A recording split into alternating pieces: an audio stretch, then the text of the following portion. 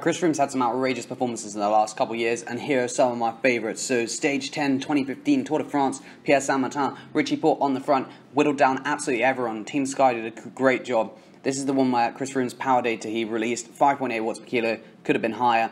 And there you go, huge attack, Nairo Quintana, absolutely no response. Poor bloke's just like, how am I getting dropped by someone who's like 10 kilos heavier than me? Chris Froome just spinning it up, like, it's just insane how he managed to put such a big gap into that, like, in such a small distance.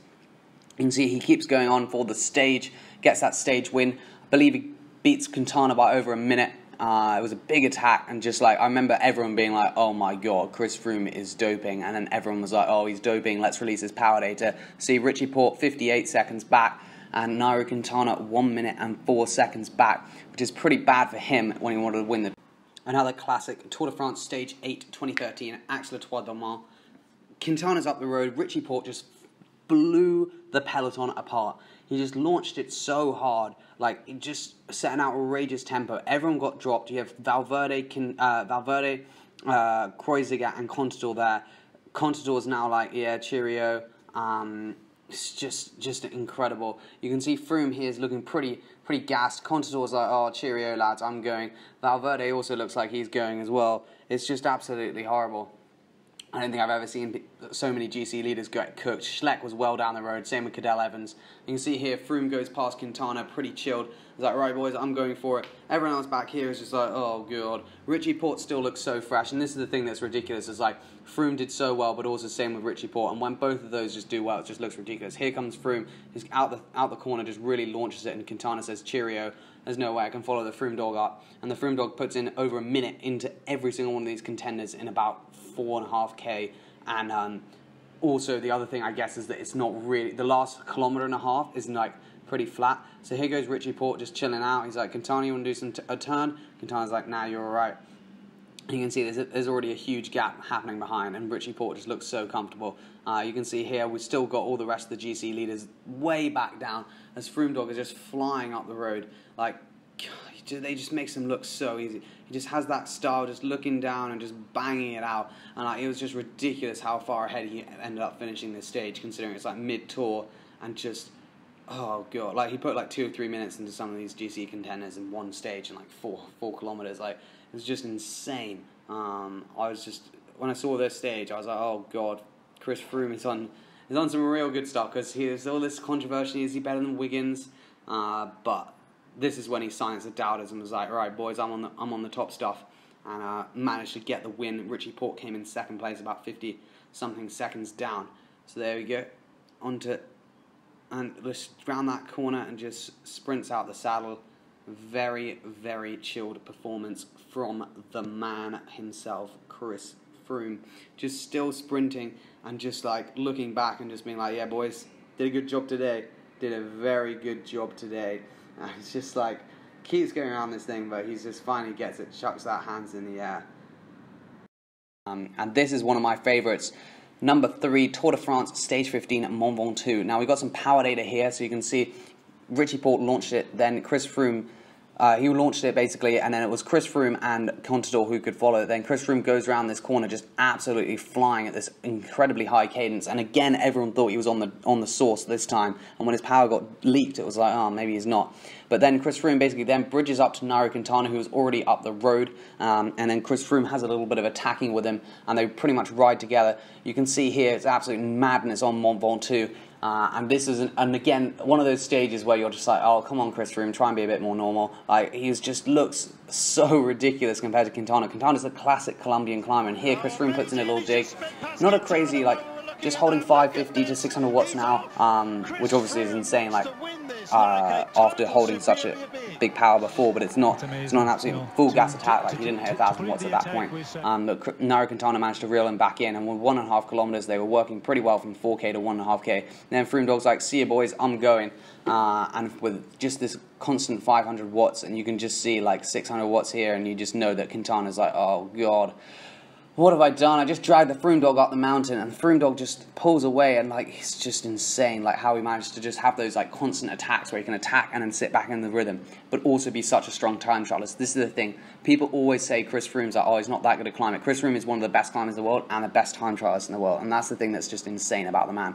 You can see he's still doing 500 watts after this whole stage in the 3rd week of the Tour de France. It really was just one of those days when you're just like, Froome is outrageous. I mean, Froome's obviously on some good stuff, but so is everyone else. But sometimes you really are just like, come on.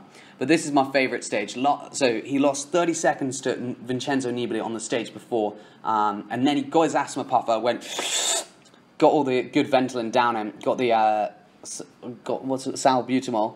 And this is actually the stage where he got pinged for 2,000 nanograms per milliliter when you're only supposed to have 1,000 nanograms per milliliter. And this is when Chris Froome had this remarkable turnaround where he was suddenly getting dropped by Nibali and then put like 30 to 40 seconds. You can't even see Nibali. He's in the green jersey for the points competition at this moment in time, not his normal Bahrain Merida jersey. You can see Chris Froome is even just like swerving around, making sure that you can see that Nibali's been dropped. So Nibali put like 30 seconds into him over a way longer climb, and it's also steeper, so it's more about watts per kilo. And then on this real short climb, suddenly Froome can just do this, and you're like, come on, Froome. And then when it got announced that he had the adverse analytical findings for the salbutamol, because he had double the amount in his blood, everyone was suddenly like, oh, well, that sort of makes sense, how he suddenly went from being dropped by Nibali to suddenly dropping Nibali on this very short climb. Like, obviously, it's a slightly different effort, but even so, yesterday, Alberto Contador was flying up Los Machucas at 6.5 watts per kilo, and today, Chris Froome has managed to stay with him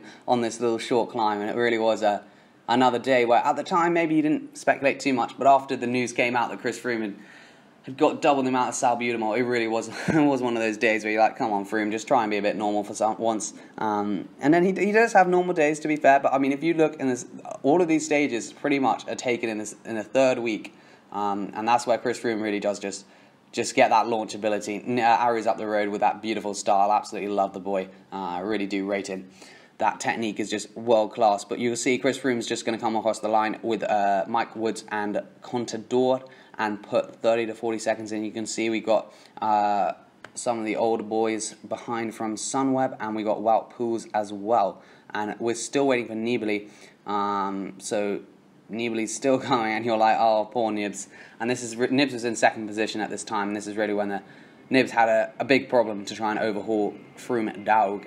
But will Froome actually keep this Welter title? It doesn't look likely, to be honest. But yeah, poor Nibs lost a lot of time. And this is my favourite, number 1, 2018, stage 19. Here comes Froome on the Colle della Finestra. Just 80 kilometres. Froome's like, yeah, I'm going to go, boys. And just holds it. I mean, he put a lot of time in the descent, which isn't necessarily the climbing, but even so, like, come on, this is real sus, but we love it anyway.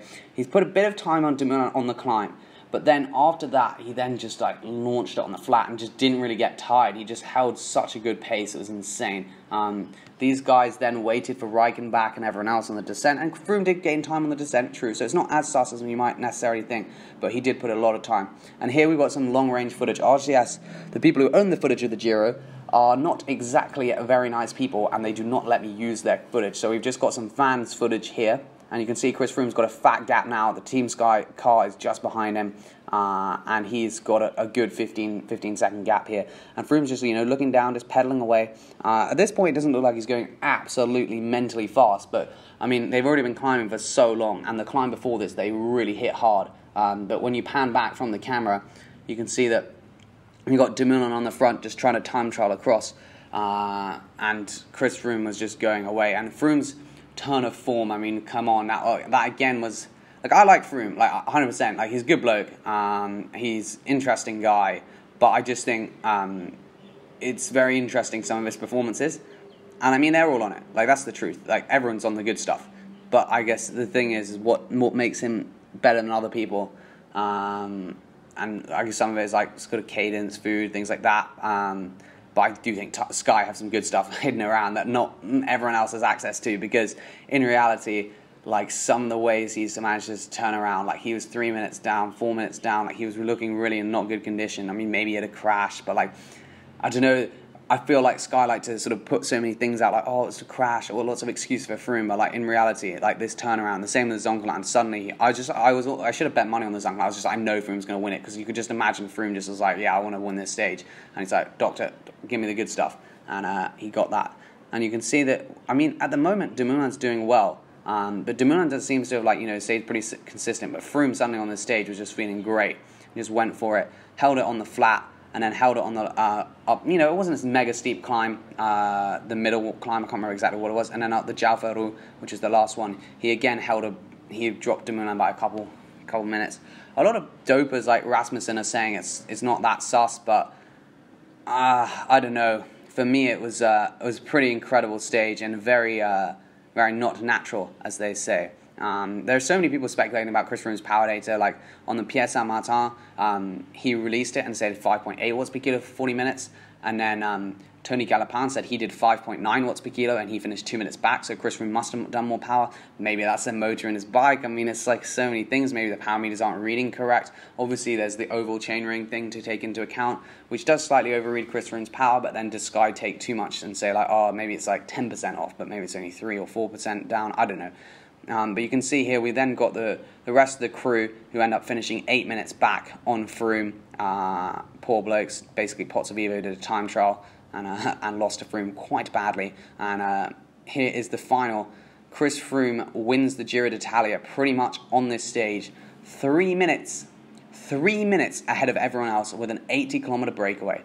Cheers for watching, and I'll see you in the next video. Sing it.